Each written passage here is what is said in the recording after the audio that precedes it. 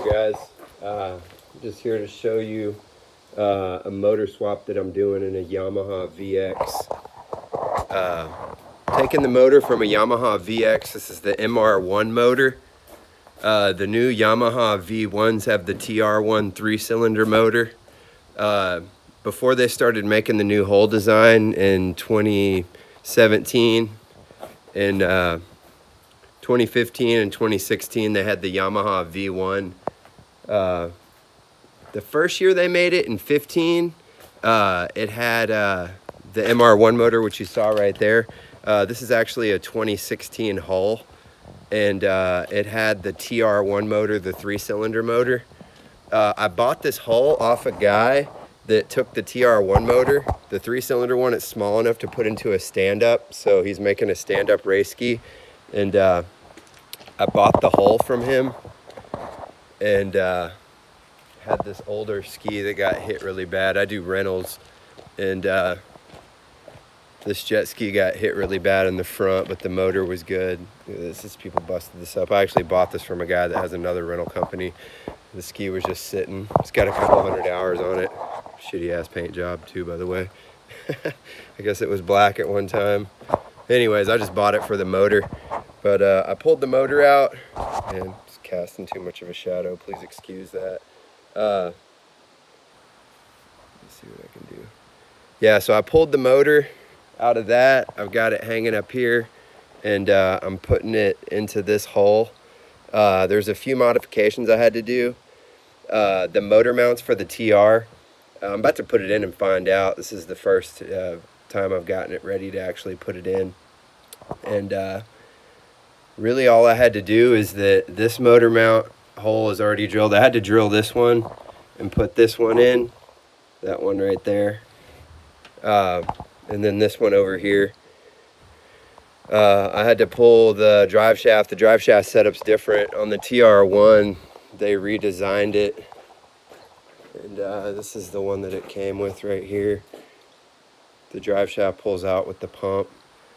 Pretty sure the reason they did that is because to get the drive shaft out on these, you actually have to slide the motor forward. It's kind of a pain to get to the drive shaft if you've bent it or having to pull the drive shaft for some reason. It comes out the other way with the TR-1 motor. With the MR-1, which is the Yamaha VX, it's the same motor that they use from like 2000, I think 7, all the way up to 16 before they started doing the changeover for the TR-1 motor. But I had to pull the pump. Had to do the motor mounts. This wall, there's usually an ECM that gets mounted. There's this one over here. I'm gonna have to figure out a way to mount the ECM. It's got this metal bracket over here that the ECM mounts on. Since the one's cut away that's on the V1 hull, the 2016 one, it makes the motor easier to get in. But I'm gonna have to either fabricate something and cut this off and make it an extension. If you look over on this side, you can see this is where the ECM mounts go. That's the through hole for the drive shaft. You can see on this one it's different on the TR-1 motor.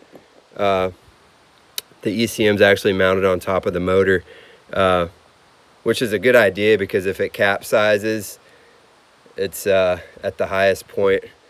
With these, there's that plate that's right here, so I'm just going to get it in there and make sure that it works before I get to doing that. Had to swap out the water box. I had to drill these holes to put in this bracket that mounts the main fuse panel and the starter relay, and these water box brackets as well. And then to get this motor mount, I actually had to cut out the bottom of another hole. There's another guy that has a rental company that he was selling, and he had a bunch of junk skis laying around, so I had to take that motor mount, put it in, take this one, put it in, and then I got the drive shaft in right there with the coupler on it. So about to drop the motor in, and so yeah, stay tuned. The reason I'm doing this is because I rent these things, and the guy sold me this hull for cheap, and then I got that motor out of that wreck ski for cheap. So, you know, it'll be a nice looking ski for, you know, basically almost half the price of retail, if not a little bit less. But I'll keep you guys updated in the second video. Thank you.